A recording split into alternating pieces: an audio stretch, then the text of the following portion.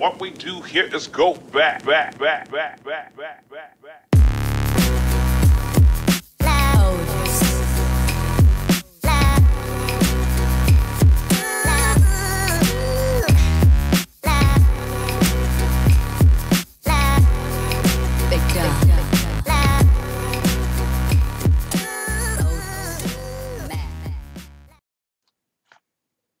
Hey guys, and welcome back.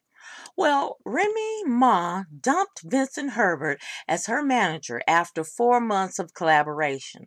She is currently looking for a new manager who can do better work.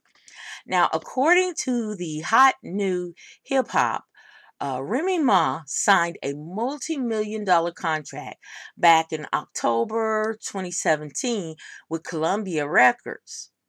She hired Tamar Braxton's ex-hubby, well, it's not ex, estranged husband, or I don't know what to call him, Vincent Herbert, as her manager. Now, over the 4 months in which Remy worked with him, she claims that he did not do anything but fail her.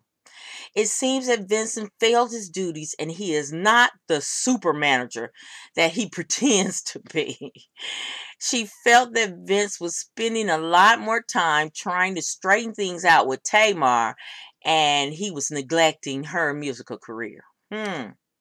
Now, Remy claimed that Vincent would forget some really simple tasks such as booking studio time or scheduling all kinds of performances. Now, all these led to Remy's decision to dump him and look for another manager to take care of her musical career.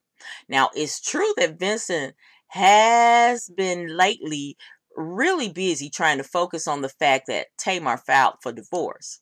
He also had to deal with some nasty accusations and some suspicions that were claiming that he has some more baby mama drama, but with another woman as well. I tell you. So it's no wonder that things turned out like it did for Remy Ma and Vince's professional relationship. Now, Remy Ma will launch a new album sometime during this year. She did not find a new manager yet, so she keeps looking.